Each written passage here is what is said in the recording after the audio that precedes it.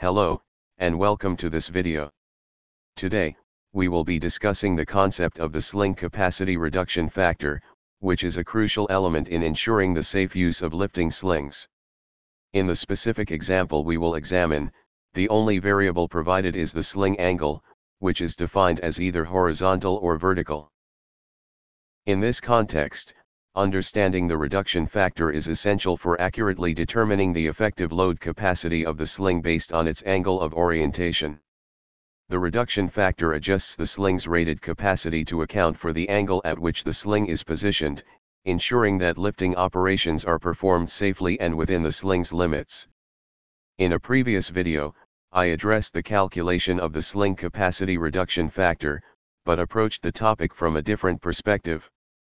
In that video, I used an alternative method for calculating the reduction factor, which may involve sling length, sling height, and lifting point distance to center of gravity.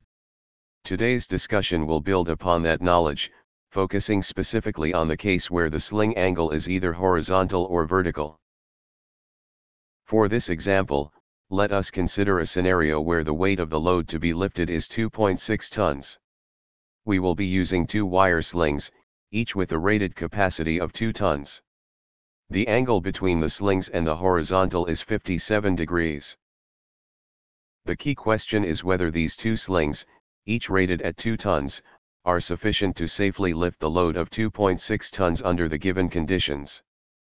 In many practical scenarios, the reduction factor associated with sling angles is often overlooked during calculations.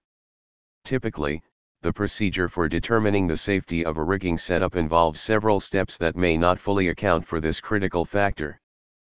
Firstly, the load is divided by the number of slings used to determine the load distribution at each lifting point. This step provides the weight of the load that each sling is expected to support. Next, the tension in each sling is calculated. This is done by multiplying the load on each lifting point by the reciprocal of the sine of the sling angle. Following this, the factor of safety for the sling is assessed. The FOS is determined by dividing the safe working load of the sling by the calculated sling tension. The rigging setup is typically considered safe according to the calculations performed. However, this approach may be insufficient if the reduction factor due to the sling angle is not accurately integrated into the calculations. The reduction factor adjusts the rated capacity of the sling based on its angle, and neglecting this adjustment can lead to an overestimation of the sling's capacity and potentially unsafe rigging practices. Therefore, it is crucial to include the reduction factor in calculations to ensure that the rigging setup is genuinely safe and meets all necessary safety requirements. If you happen to forget the formula for calculating the reduction factor based on the sling angle, you can easily refer to a pre-prepared chart that provides these factors. These charts are specifically designed to simplify the process of determining the appropriate reduction factor for various sling angles. Here's how to use the chart effectively. Locate the sling angle, identify the angle of the sling relative to the horizontal. This angle is a critical variable in determining the reduction factor. Choose the next higher value. On the chart, find the row or column that corresponds to your sling angle. Since charts typically provide reduction factors for a range of angles, you should select the reduction factor corresponding to the next higher angle listed if your exact angle is not available. This practice ensures a more conservative estimate, which enhances safety. Apply the reduction factor, use the value obtained from the chart as the reduction factor in your calculations.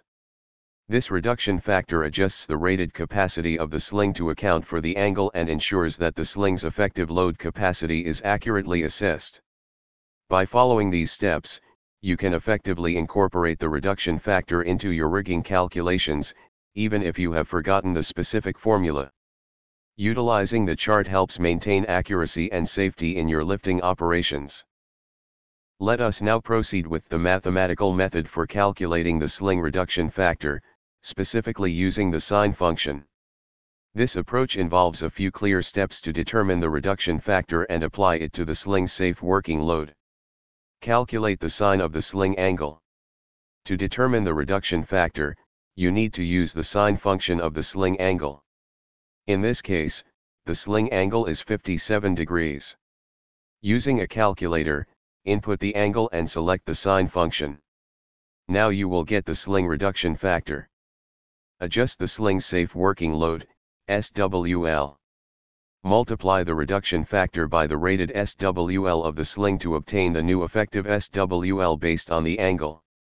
This result indicates that at a 57-degree angle, the effective SWL of each sling is 1.678 tons, which is less than the original 2 tons due to the angle's impact.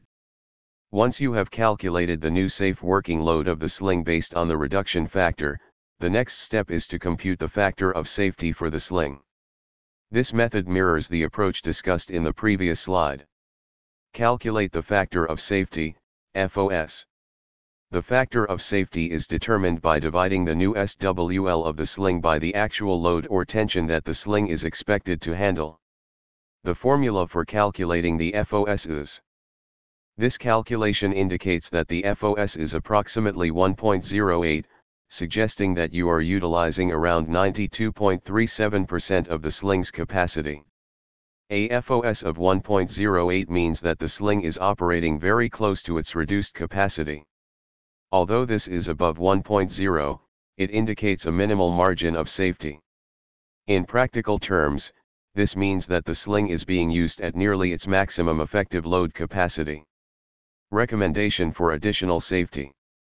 This is particularly important when dealing with uncertainties such as unknown center of gravity, variations in load weight, and other factors that could increase the load and tension on the sling. In practice, a higher FOS is preferred to accommodate potential variations and unexpected conditions. This additional allowance ensures that the sling can handle unforeseen stresses without compromising safety. Consideration of risk factors. Factors such as an unpredictable center of gravity, fluctuations in load weight, or environmental conditions that could affect the rigging setup should be considered. Allowing for a more significant margin of safety helps mitigate these risks and ensures that the sling remains reliable and safe under various conditions. By carefully calculating and considering the FOS and allowing for additional safety margins, you can ensure that the sling operates within safe limits, even in the face of uncertainties and potential variations in lifting conditions. Now let us proceed for next example. If the angle is given from the vertical line instead of the horizontal, the calculation approach remains almost the same. However, you need to use the cosine function instead of the sine function. You can follow the same calculation in previous slide.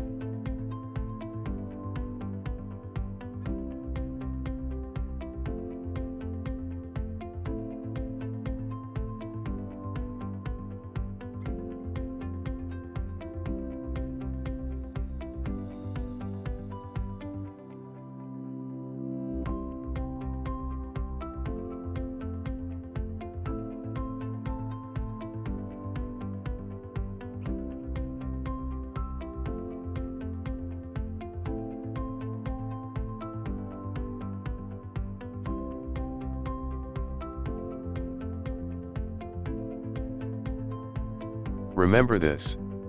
For calculating the reduction factor, if angle given at horizontal, use sine method. And if the sling angle given at vertical line, used cosine method.